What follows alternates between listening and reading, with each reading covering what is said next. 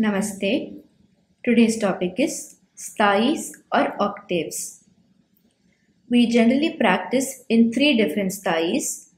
As the human voice has certain limitations, we train ourselves to sing until Pa in the lower Sthayi to Pa in the higher Sthayi.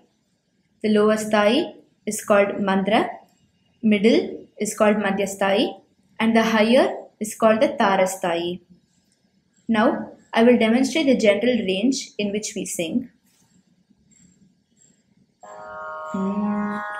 Pa, da, ni, sa, ri, ga, ma, pa, da, ni, sa, ri, ga, ma, pa, pa, ma, ga, ri, sa, ni, da, pa, ma, ga, ri, sa, ni, da, pa. Of course, there are sthayis that extend beyond this, called the Ati Taara Sthayi, which goes above, and the Ati Mandra Sthayi, which goes below. But the human voice cannot reach these levels, but they can be played occasionally by instruments.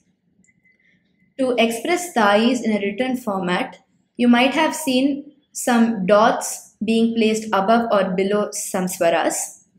If the dots are placed below the swara, it is to be sung in the Mandra Sthayi. If the dots are placed above, it is to be sung in the Taara Sthayi. Swaras in the Madhya Sthayi have no dots, they are plain. Thank you.